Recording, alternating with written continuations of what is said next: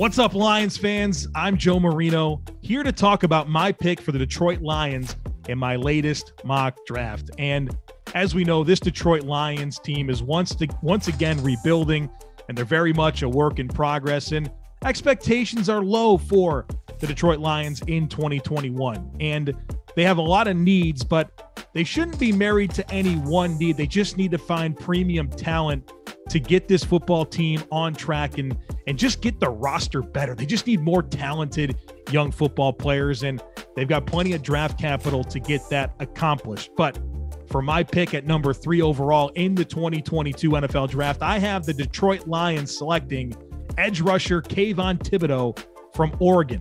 And Thibodeaux is a really exciting football player. When you think about top of the first round edge rushers like Chase Young, like Myles Garrett, like the Bosa brothers, I think Thibodeaux has that type of ceiling. He has that type of ability.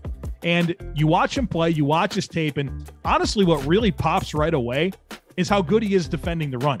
And I know that you're not picking players at number 3 overall because they can stop the run, but it is nice that for a leaner framed guy that I think has room to get bigger and stronger, you already see the run defense where it needs to be.